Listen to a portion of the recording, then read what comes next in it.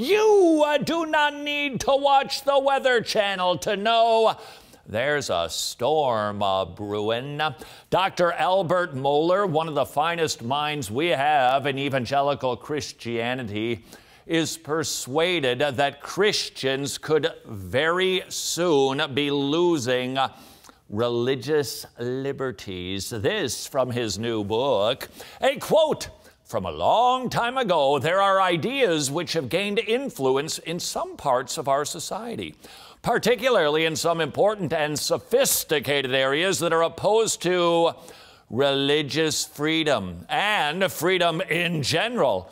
In some areas, there are some people that have espoused a hostility to religion that must be recognized for what it is and expressly countered. Attorney General Edmund Meese, Kirka, about 1987? No wonder why we are seeing so many radical ideas coming into full bloom. The seeds were planted decades ago, and now it appears they are ready to go to harvest. Case in point, another social observer, Supreme Court Justice Samuel Alito, recently speaking at a banquet in New Jersey, because I can't think of a better place to speak at a banquet than New Jersey. He said the very same thing Al Mohler and Edmund Meese said. Here's the details from his speech. Justice Alito repeated the words he had written in his own dissent in the Obergefell case legalizing homosexual quotation mark marriage, end quote, telling the group that he suspected the decision would be used to vilify those who disagree and treat them as bigots.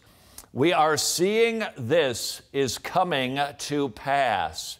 Remember that fateful decision?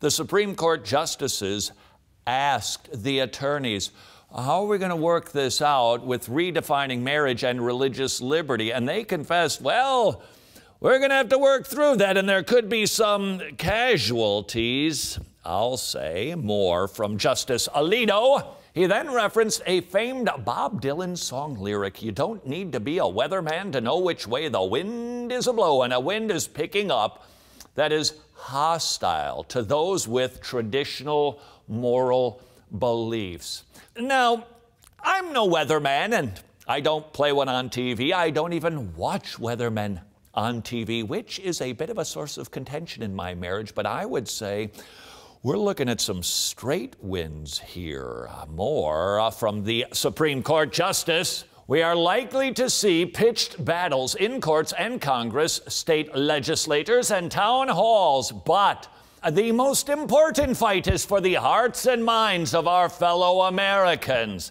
It is up to all of us to evangelize our fellow Americans. Samuel, take the slide down, please. End quote from Justice Samuel Alito. It is up to you and me to evangelize the world. More than that, it is a commandment. And here at Wretched, we are increasingly burdened to quickly reach as many people as we can while there is still time. I'm someone who doesn't necessarily disbelieve in God, but I suffered from sexual assault, and there's no way that he could ever love me. It's ultimately a leap of faith into this paradoxical world, and I can't do that because I simply do not have faith. I do not believe. And we have to follow the one true religion to get to God. Which one true religion? Do we even care? When will we care to rescue the perishing? Care for the dying.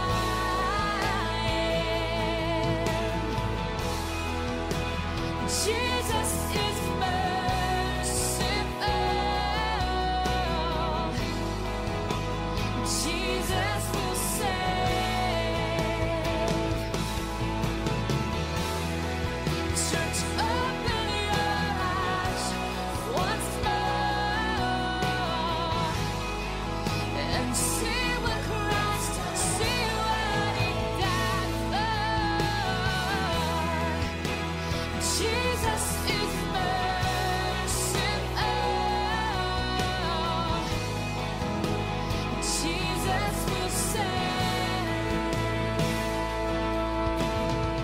Firstly, I'd like to say I appreciate you coming out.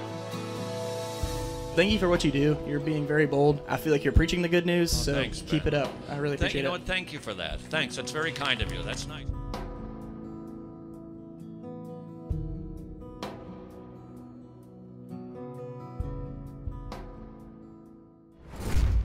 Some people pejoratively call these kids snowflakes. We do not see them that way at all.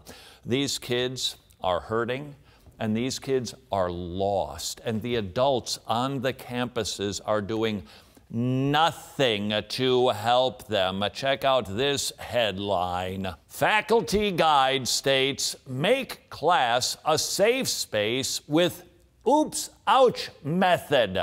That's right. This is what university professors, psychologists, psychiatrists, social experts have determined is the best way to help a hurting human being. What is the oops, ouch method? A University of Arizona classroom dialogue guide encourages professor to use the oops, ouch method, where students who are offended in class say, ouch, and the offender responds with, oops. That's it. That's what they got to help hurting kids. Yes, it would be easy to mock the students, but I lay the blame of this banality squarely at the feet of the adults. It is the university professors, the sociologists and psychologists who are creating programs to help hurting kids cope. And these kids are hurting. Take a look at this young student. Here's a fellow who has spent tens of thousands of dollars transitioning to become a Martian. Where would this fellow get this image? A science fiction movie. We've never seen a Martian because there are no Martians. And yet this young man wants to transition into becoming a fictitious Martian because he doesn't feel like a human. I'm sorry. This is nothing short of mental illness. These are people who are struggling. Their thinking is completely discombobulated. And university staffs are offering ouch, oops programs. Christian, we've got the solution for their pain, for their suffering, and for their eternity. We would rather respond with something a little more helpful than oops, ouch. We would like to rescue the perishing.